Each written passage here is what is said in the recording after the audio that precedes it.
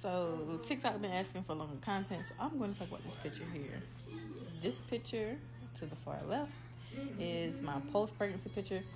I was 6.5 weeks postpartum, and I was about 175, 180.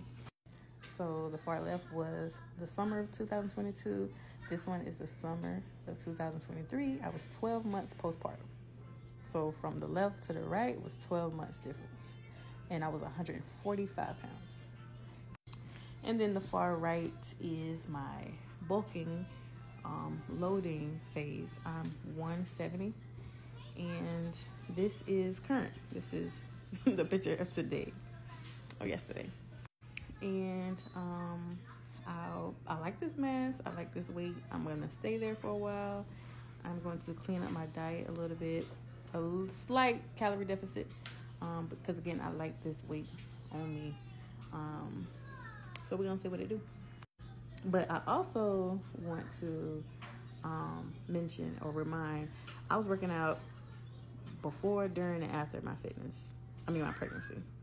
So even though there's a lot of blubber and fluff, the foundation was laid and slayed already. So like my motto, always be inspired, never compare. Everybody's journey is different.